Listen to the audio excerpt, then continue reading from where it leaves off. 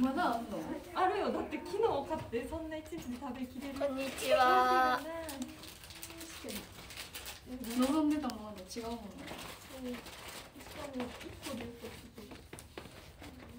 こんにちは。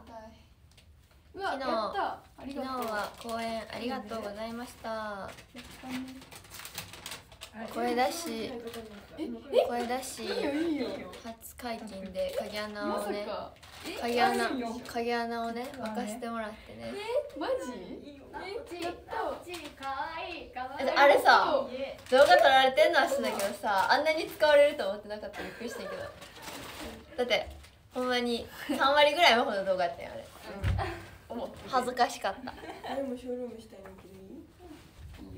恥ずかしかったですね。ありがとうございました。まこちストライクも聞こえました。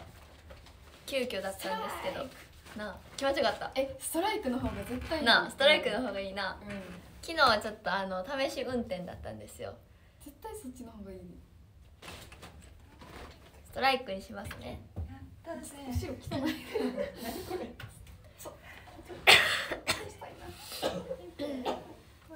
ありがとうございました。楽しかったです本当に。なんかもういつもと初めてのねコールだったんですけど、めちゃめちゃね新鮮でした。マジザラザラ食感がチョコじゃない。ザラメとかなんかくるんな。全然チョコじゃない。めちゃめちゃ新鮮でしたね。よいしょ。ランナーズハイとかめっちゃ私が一番良かったなって思ったのはオーマイガーで落ちサビのとこでオーマイガーを一緒に言ったことですね。湧きましたそこは。こんにちは。今年の名シーンだった。そんなどうもどうも。ボーリングもうまかったわ。ありがとうございます。違うで。嬉しい。でもこれじゃないの？なんで混じってんの？怖い。誰の？そう、お前が楽しかった。かぶりやもん。かぶりじゃないわね。なんで混じってんの？怖い。怖い。こんにちは。そうですね。最近全然。全部やな。ライブはもっとライブそっかもっとすごいんだ。そのキャパが違うから。うわーすごい。見なかったことにして。可愛い。盛り上がりますね。昔の曲ね。そうアモクロとか結構あれですよね。すごいなんか野球ボールのこんなんあんねや。すごい。ありがとうございます。なんかスタンプじゃない。ギフト変わった。ありがとうございます。野球ボールとか嬉しい。うわ、謝ってくるわ。ねえ、声出し OK だと。何も言われてないや。誰か持ってますか？すごい。ありがとうございました。楽しかったですね。1週間とかもなんかもうおばあちゃん流した時びっくりしてすごいめっちゃでも高まりましたね。やっぱ声援ありきですよね。何にせよ。この前甲子園行ったんですけど六甲おろし名前で歌えてマジで感動しました。チャンスマースとかレッツゴーレッツゴーレッツゴー。理解。よかった？メモに書けばいい。楽しかっためっちゃ。そう飛行機雲もねまたタオル回せる日が来るかもしれないですね。近いうちに。楽しみですねそれも。そう楽しかったです。まだあと2曲。初めて歌ったんじゃないですよ。あ、そうや思い出した。あ、リサにプレゼントある。お下がりのプレゼントやねんけどな。こっちで、はい、手を出して。わあ、やったー、ありがとう。母が小2ぐらいの時につけてた怪盗キットのやつです。おかえり。やったー。げました。怪盗キッド様です。映画見に行った時になんかガチャガチャでな引いたら出て。君が小2の時は何年前？脳が小2って何歳？8歳ぐらい。8歳。9年前。9年前やばない。9年前。時代を感じるよ。2014とか。14。最初映画は。私が小2の時に純国ナイトメアでした。小2で純国ナイトメアマジで？だ気がする。異次元のスナイパーいつ？異次元のスナイパーはね、どっかにね、私はね、シンプルだな。はい。イサが釣れた。ねえ、物持ちよすぎそう。この前 WBC のこれをね探したんですよ。私は出てきたんです今日。2017年侍ジャパンユニフォームキーチェーン。これをね出てきたら横にあったんですよ。なんでリサにあげようと思って。そうキットが一番好き。私は赤井さんが好きです。オッケー。はい。炭治郎みたいな服を着ていきます。炭治郎すごいな。明治時代とか。2014いつだっけ？これはお兄ちゃんなんですよ。私のやつはランドセルについてました。ちょっと遠いかもしれない。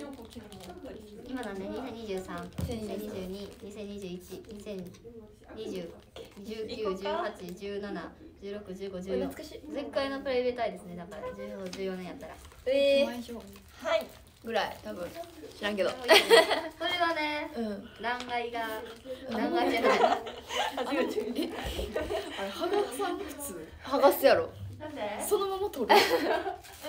わらび餅みたい。よいしょ。WBC 開幕ね。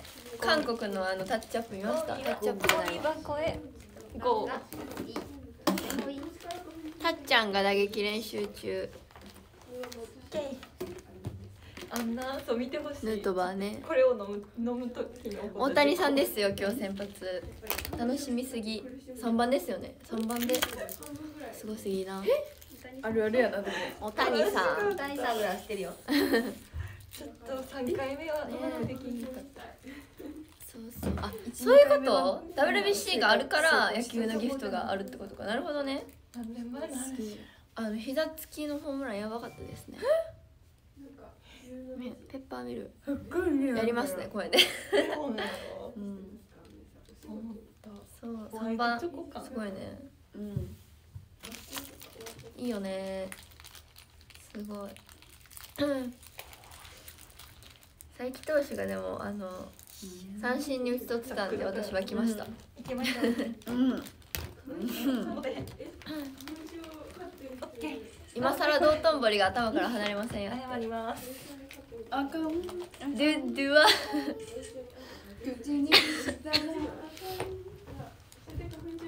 私の歌割りさっき聞いてたんですよ。どこやったっけ？ちょっと忘れちゃったけど若いっていうかなんていう声がめっちゃ若くて私たちのとこなんていうのまだねちょっとできたてほやほやみたいな声のところです。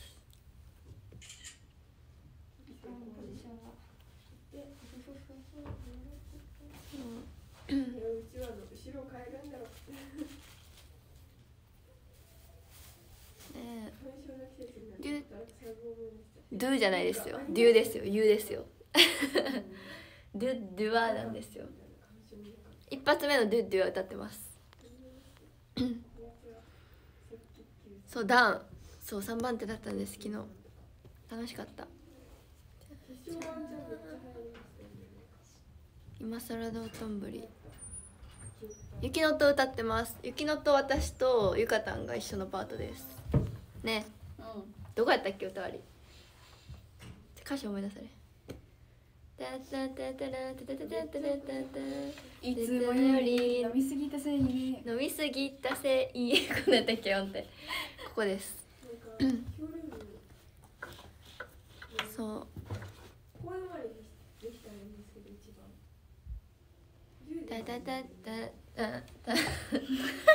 何も覚えてない。ちょ曲かけて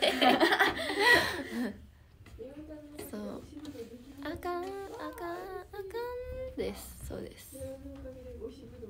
N の時はダン何番手やったっけ？ 7とかです多分。しんしんさんとしんめでした。うわ木下さんまたライブ行きます。うわ待ってます。この前 M 公演にね来てくださってたみたいで、 N 公演も来てくださってたみたいで、またぜひ B2 にも来てください。声出しも解禁されたのでお待ちしております。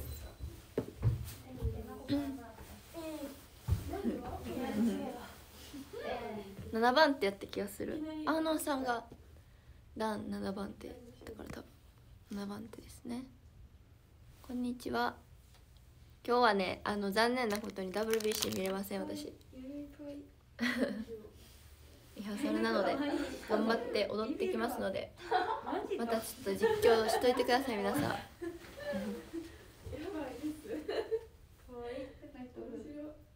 ねえこんにちは。そう何グラ決めないと。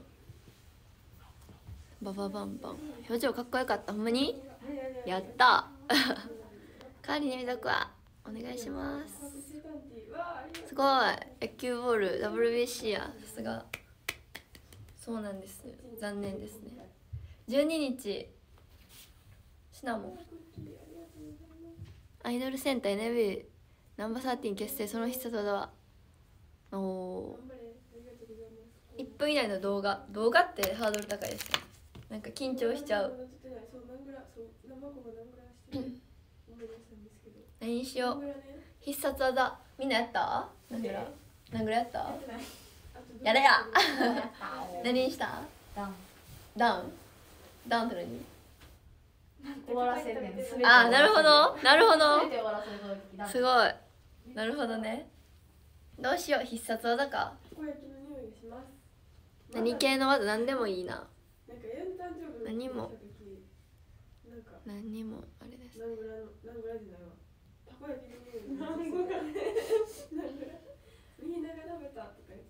この前ねでもね危険球で1位取っちゃったんでね、今回ちょっと変えたいですね。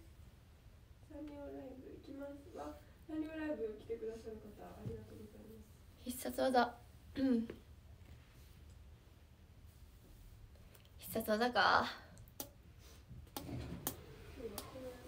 必殺技。おはようございます。お疲れ様です。景品もらいました。寝てますぐっすり。優勝商品は高級空気清浄機です。おお。何しよう。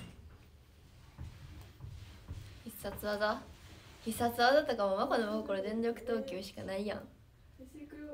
わあいっぱいありがとうございます木下さん。何しよう。なんかあるかな。そう花粉の時期まだ私花粉症来てないです。でもヒノキなんでもうちょっとですね。春の終わりぐらいとか。ヒノキとブタクサなんで秋と春の終わりに来ます。今日ね自転車こいでたんですよ。そしたらね可愛いワンちゃんがいて和みました。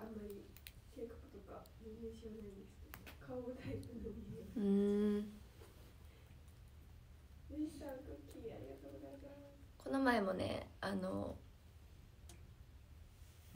おじちゃんがね柴犬散歩をしてたんですけど、柴犬に散歩させられてました。逆にわーってなっててすごいね和みましたそう犬をね見るとね心が、ね、穏やかになります。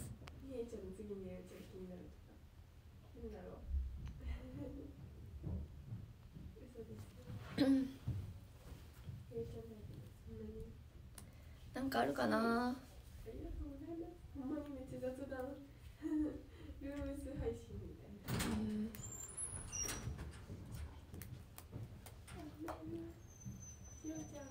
黒身の靴下履いてる。可愛いやろ。可愛い。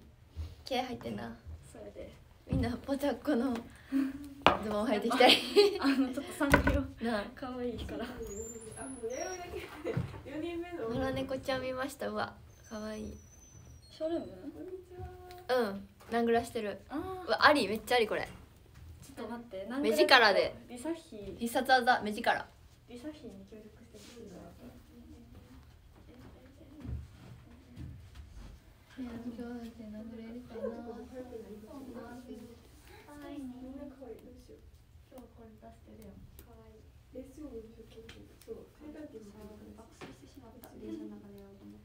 可愛いちびっこ。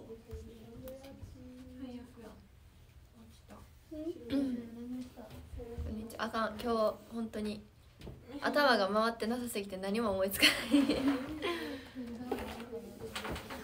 目力にしようかな。もう見て、これ美味しいかな。美味しそう。食べる？食べたい。動画で目力。あ、めっちゃラありがとうございます。もらいました役からじゃがりこピリ辛ラー油チキン味もらう。目力じゃあ N メイクして撮ります動画。め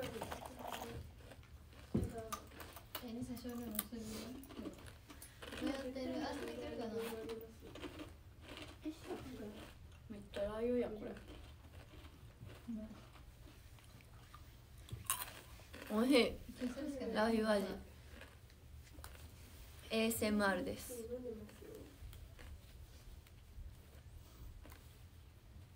ラー油チキンラー油ね。ドアップで動画撮れば目力倍増しそう。確かにこんぐらいだけでもここだけで顔面国宝には勝たないよ。じゃがりこちょうだい。いいよ。やった可愛い。今日も赤ちゃんやな。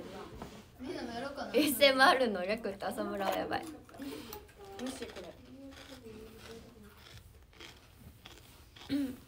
可愛いリサとポッキーゲームしよう。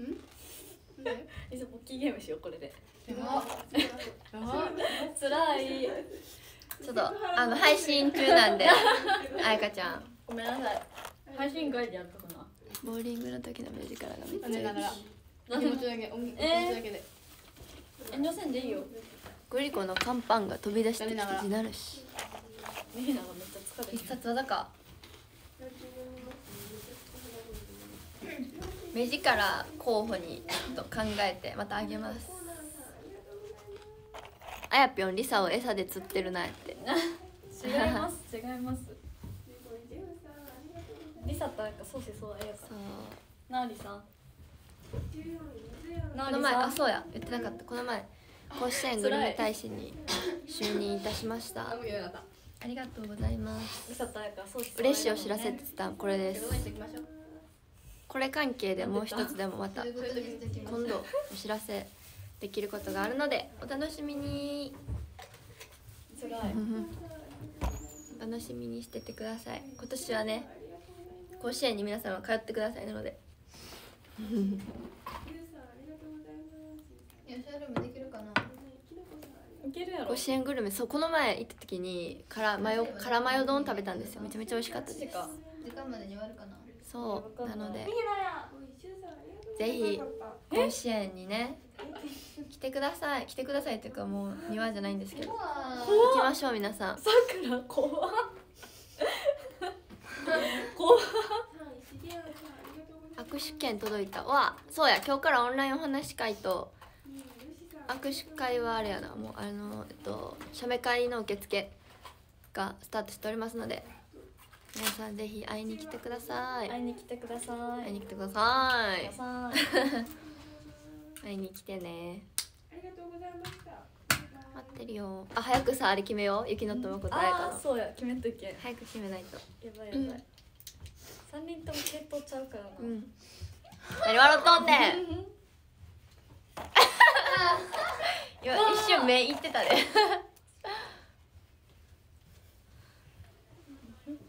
これやる？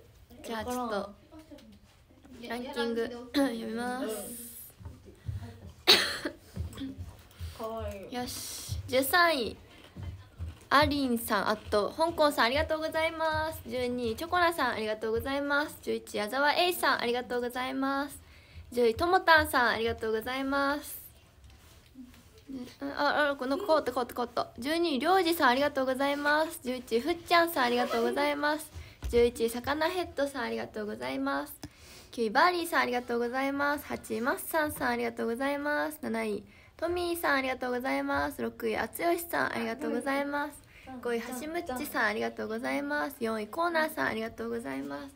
3位はまちゃんさんありがとうございます。2位あんりちゃんありがとうございます。1位木下誠さんありがとうございます。でもできひんそれ。ありがとうございます皆さん。嬉しいですね。ちょっと美味しいんだけどなあ、美味しい。ありがとうございます。私のじゃあ歌割りを予想して皆さんまた聞いてください。想像のピストル。想像のピストルは NMB2 で歌詞が分けられててのでどこか当ててみてください。当ててみてください。当ててみてください。難易度高いなあれ。まだ聞いてない。バカ野郎で懐かしい。結局はね何も変わらない。ここでした。難かったな。結局はねでした。一緒です。一緒です。それがリアルなこの世界よ。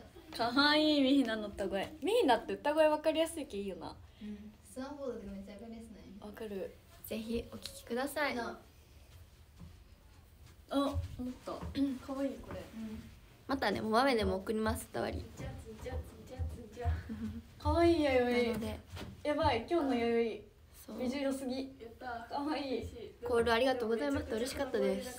リクアワもね、ぜひそう公演も来たら公演に来てくださったら券もつくとのことなので待ってます。ありがとうございました。私たちは踊ってきます今から。